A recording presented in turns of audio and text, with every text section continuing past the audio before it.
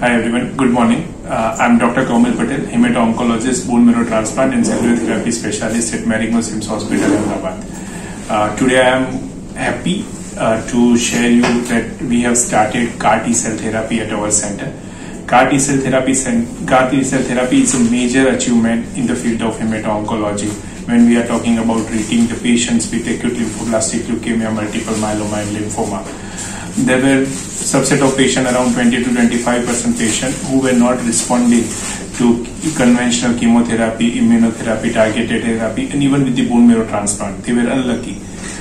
For last 3-4 since till 2020, we did not have any therapy available for this subset of patients.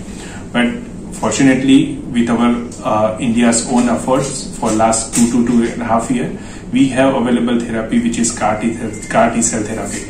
It is our own manufactured product, manufactured in our own country, and available for all the patients who will be requiring therapy, who were not able to afford to go outside India and get this therapy done.